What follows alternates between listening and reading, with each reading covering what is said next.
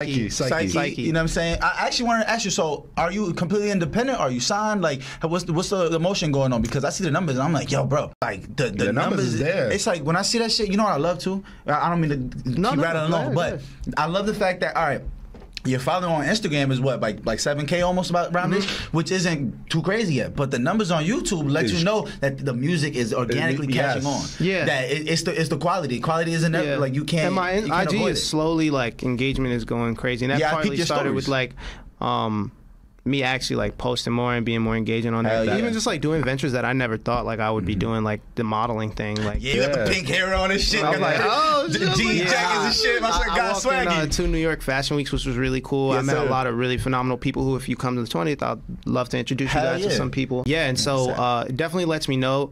I'm trying to be present, but I'm also just like focused on the next thing, because I'm not going to say the date or the name. I will be dropping a project in September. Project coming soon. So we need a bomb for that one time off, please. Thank you. Do we have a date yet or not yet? I have a date, but I'm not going to share it until we solidify a couple more things. And then really, like, I don't really say stuff like this, you know, I don't really make announcements like that until it's about to happen. My foot is on the gas this whole year.